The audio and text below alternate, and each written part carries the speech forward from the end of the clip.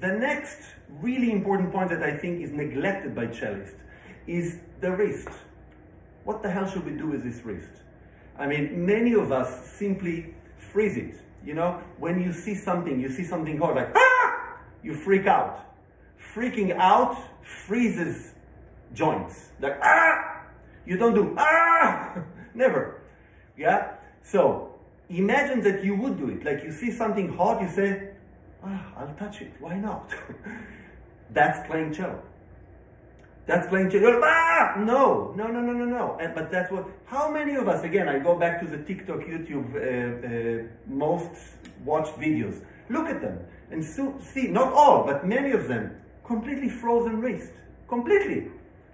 Frozen wrist creates tension, so the lungs cannot go to the tongue. If you play, you have to be really talented player, playing, I don't know, playing really well, but if the wrist is not a reactor, there's a problem. What do I mean by saying reactor? Again, when I eat, when I call somebody and talk on the phone, when I write emails, I move. My brain tells me to move something which is not my wrist. It never tells me to move my wrist. Think about it. When you eat, do you, no. When you write, no. When you reach out to grab something, the brain never, it talks to the fingers, talks to the elbow, you know. The wrist is a reactor. It's a connector. The wrist connects the lungs to the tongue.